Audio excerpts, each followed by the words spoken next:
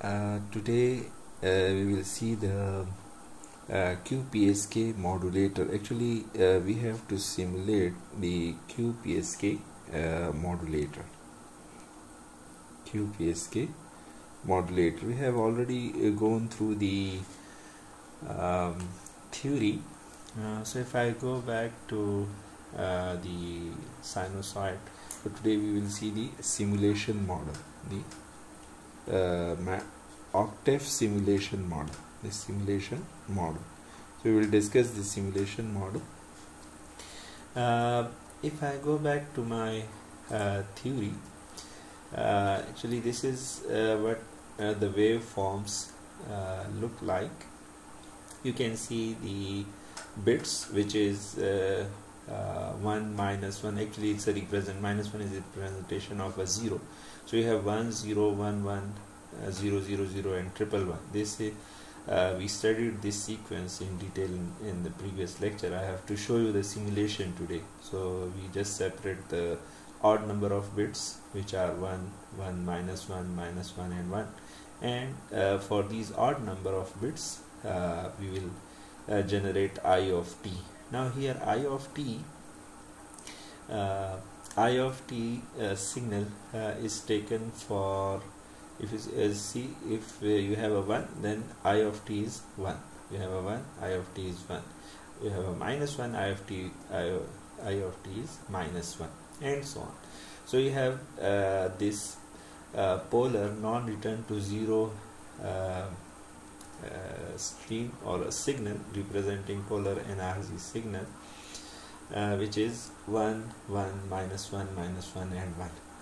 We will assume this period to be a unity 1 here.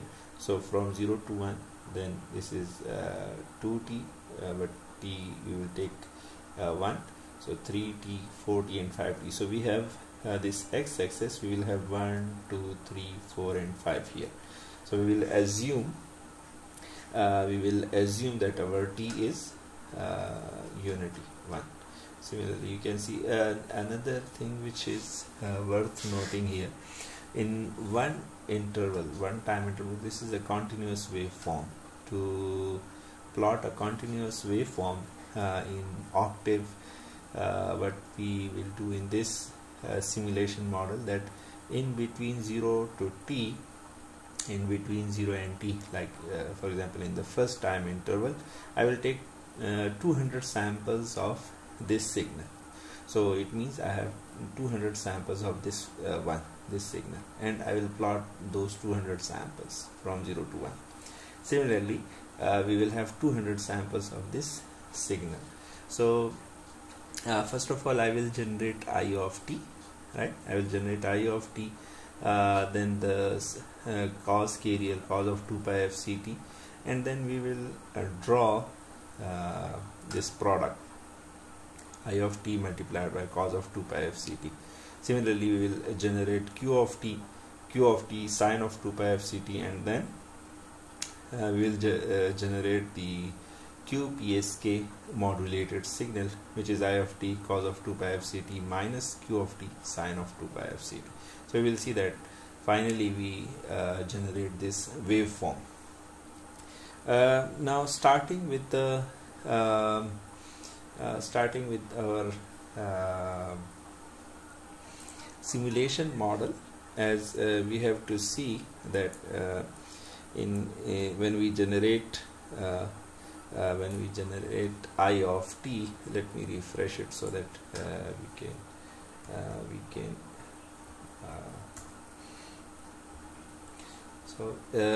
when we generate I of t, as I mentioned, that for generating I of t, which is a signal like this one, for time interval 1, then I have -1 and -1 and 1. So from 0 to 1, I will take this is positive 1 level, right? We will take this positive 1 level, and this is a negative 1 level. So for 0, between this 0 and 1, I will have 200 samples. So I assume that I have 200 samples of this signal. So I will plot those 200 samples. And similarly for my cosine wave, which has a frequency 2 Hertz. If you observe, it's actually the frequency of this wave is 2 per time interval, as shown in the previous slide. So 2 waveforms are there, 2 cycles, complete cycles of a sinusoid are there in a single period. Here we will have, this is from 0 to 1. This is from 0 to 1, right, up to here. So from 0 to 1 we will have 2 cycles. Again we will assume that we have 200 samples of this signal as well, and we will try to plot our signal for 5 time intervals. So let me start simulation. I have to simulate this signal, so this will be in front of us, and I'll go to Octave because I am using Octave. So let me start Octave. Let's do it one by one. Now suppose we already have this signal. We already have the this one, we already have separated these odd number of bits, and we have 1 1 minus 1 minus 1 and 1. So let's take the time interval first, and let's concentrate on the first time period only, for which we have to plot a 1. So let me concentrate here for the first time interval. I will plot 1 here and a cosine wave here, and the product IT cos of t for the first period initially. So going to my Octave, I'll start this here. So let me define my time axis. My time axis is from 0 to 1, just for one time interval, and I'll take 200 samples from 0 to 1. So this is just the first time interval, first period. I'm plotting it for the first period.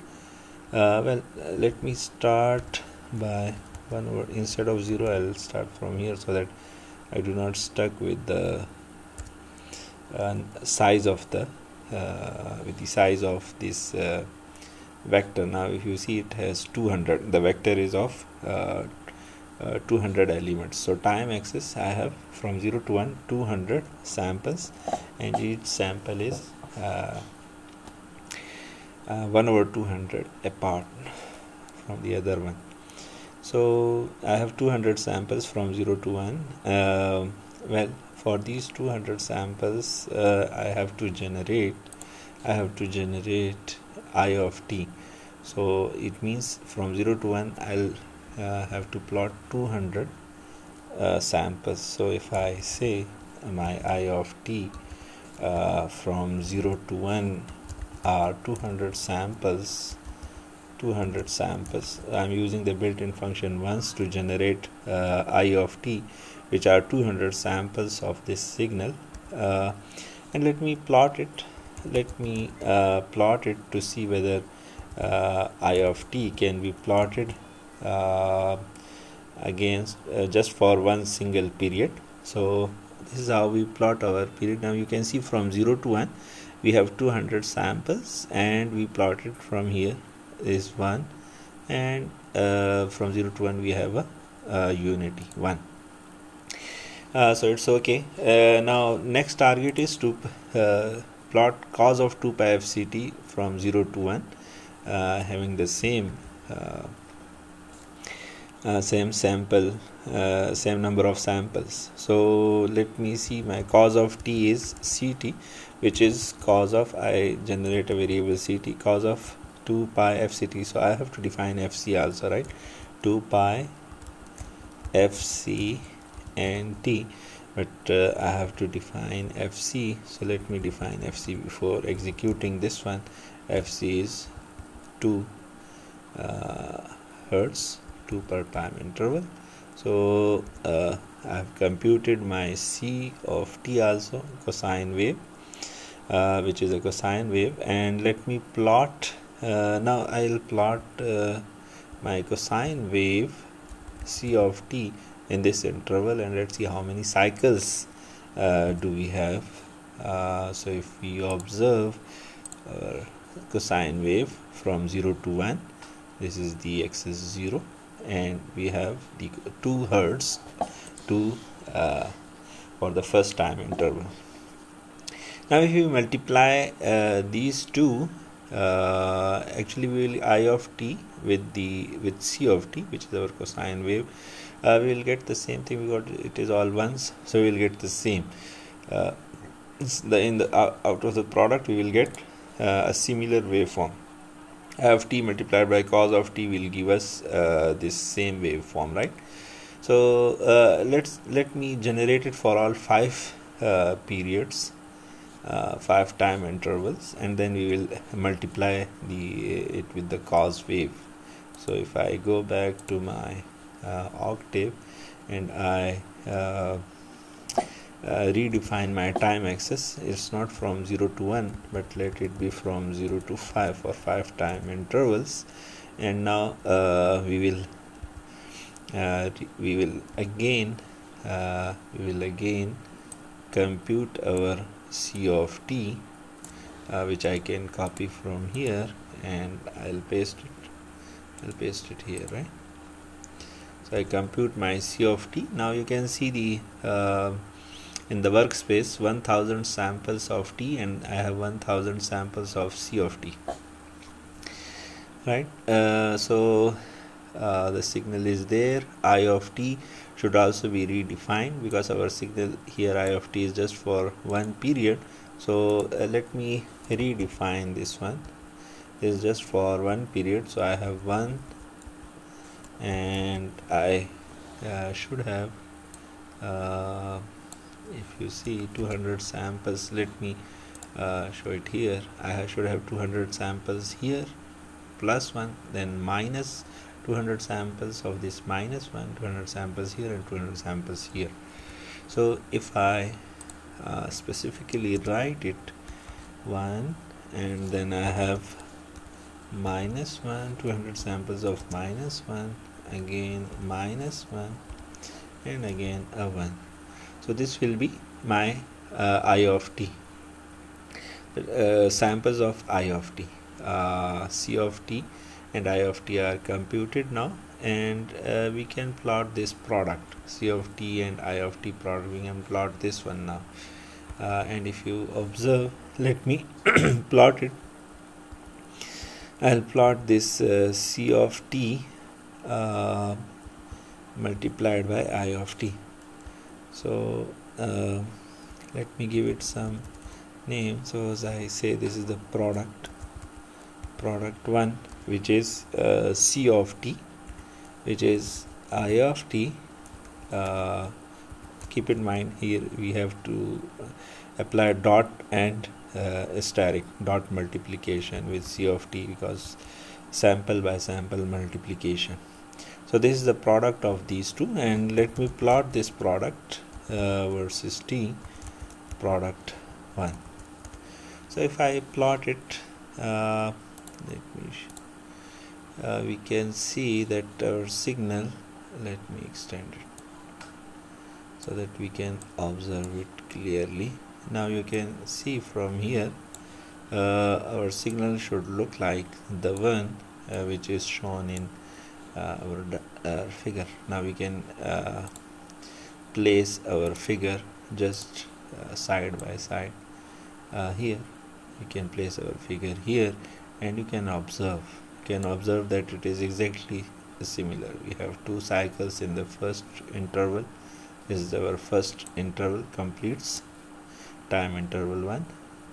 Then we have the same cycles in the second interval. Then in the third it is inverted due to minus 1, so we have inverted.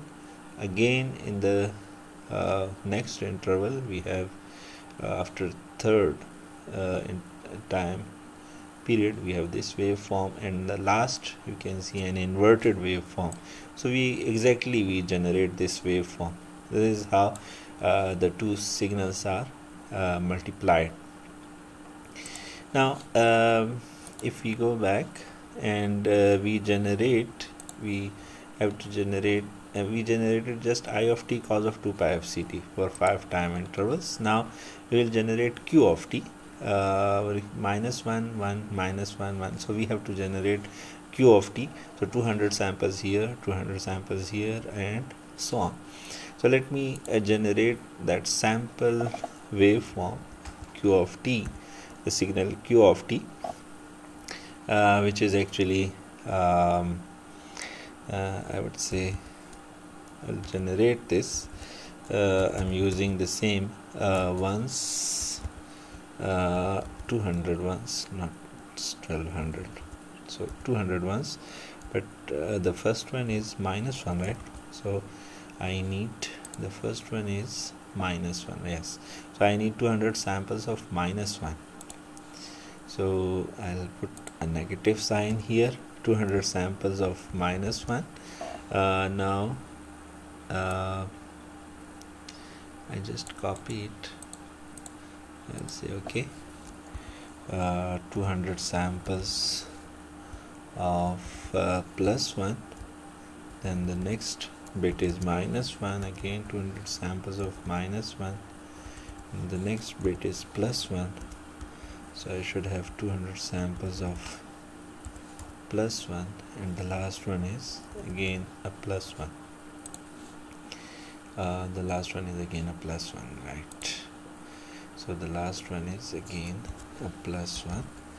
So let me, this one.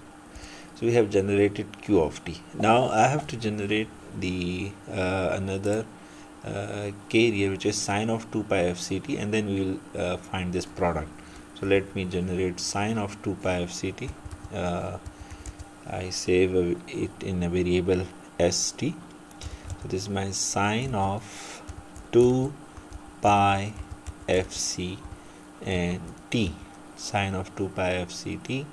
Well, this is generated 1000 samples. You can observe the workspace as well. We have 1000 samples of s of t. Now the sine waveform is generated. We have to find the product now. So let's see the product, and we say product 2, the second product is Q of t multiplied by s of t. So let's draw this one. Let me draw this one. Let me draw both of these let me draw Q of t first. I use the command subplot command, and I'll plot in the first figure. I will plot t versus Q of t, right? So this is in the first figure. Now you can see minus 1 here is 0, right? So you have a minus 1, a positive 1, a minus 1, and 1 and 1. So it's exactly our Q of t. Now let's plot in the second figure. Let me plot Q s of t, right? So let me plot s of t in the second figure. So if you see here, we have our sinusoid carrier, right? Now we will multiply this with this waveform and see what actually we get.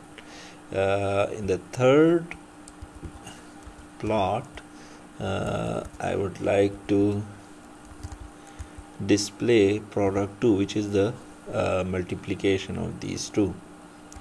So if you go to your slide, now this is the multiplication, and it is exactly similar to this waveform I of Q of t sine of 2 pi fct. If you bring it to, let me show it to you here. We'll bring our figure here, and if you observe it, this one Q of t sine of 2 pi fct. So this is our Q of t sine of 2 pi fct.